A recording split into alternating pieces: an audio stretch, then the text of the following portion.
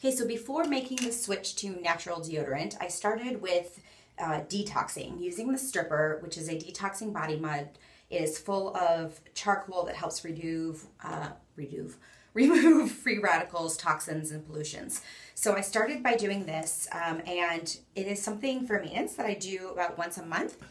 I have noticed since I started detoxing that I do have less perspiration and definitely less odor. It's something, some people do it once a week. I usually do it once a month because I'm lazy and I forget. But it's a great thing to do before you start switching to a natural deodorant, and even in between trying new deodorants, you want to make sure that you're detoxing.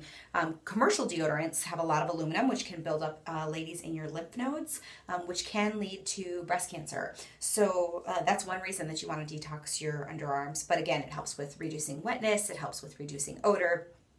Now, I did mention that a lot of natural deodorants, including the ones that I'm currently using from Melaleuca, have caused me to have irritation under my arms, which I currently have a little bit of. It's not horrible, but I do have a little bit of.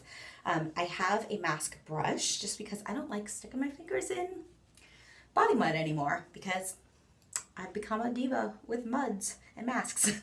So it's a different one than I use on my face. Don't worry. So you're just going to take a little bit of the stripper and apply it to your underarm area.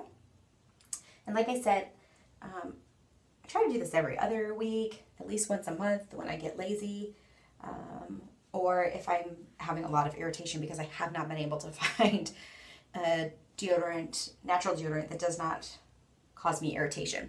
So this is, thin layer is all I needed to apply. A tub of stripper is going to last you a long time, and we use it on everything. We use it on bug bites, we use it under arms, bottoms of feet, etc. Now you do want this to dry, and of course I have a little working crink, so I just gotta hang out like this until it dries, about 10-15 minutes. Sometimes I lay down in the bed and try to not make a mess, but I'm gonna do this on the other side as well, and that's all you have to do for simple detoxing when making the switch to a natural deodorant.